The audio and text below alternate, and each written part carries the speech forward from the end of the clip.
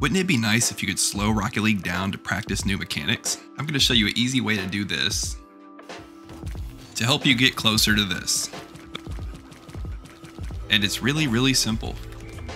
Alright guys, quick video on how to do slow motion training in Rocket League. So this has to be done in a custom game exhibition. I promise I'm going to make this quick for you. We're going to set up a 1v1, no bot. We're going to hop into the mutator settings, and I like to turn the match length to unlimited so that I'm not getting cut off while I'm in the groove.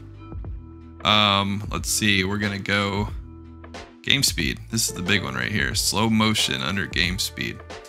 Now a couple of quick tips. I like to do boost amount, unlimited, and respawn time. This is a big one here. Disable goal reset. That's a big one. Don't forget to do that because those 3-second countdowns are still in slow motion. I'm going to start the game and show you what it looks like, but real quick, if you like the video, please like and subscribe. This is my first brand new channel and it would help a lot. Pretty much it, guys. You'll see right here, this is kind of what the slow motion looks like.